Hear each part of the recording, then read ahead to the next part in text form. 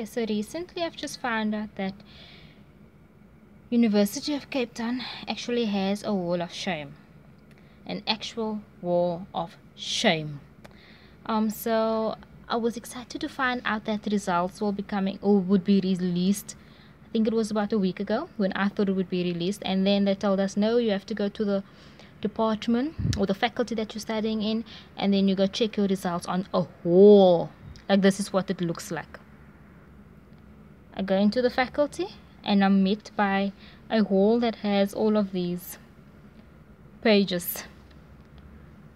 And I was like, oh my gosh, so this is not the actual exam results, but your exam results is going to be reflecting on a wall like this. And so it's going to have your student number, your name, surname, and your grades over there. And they have, so this is for the first years, second year of studying, third year, fourth year, honors, and then also your mark. So yeah, I have no idea how I feel about my name reflecting here with my grades, but it should be fun to find out on the 6th of July.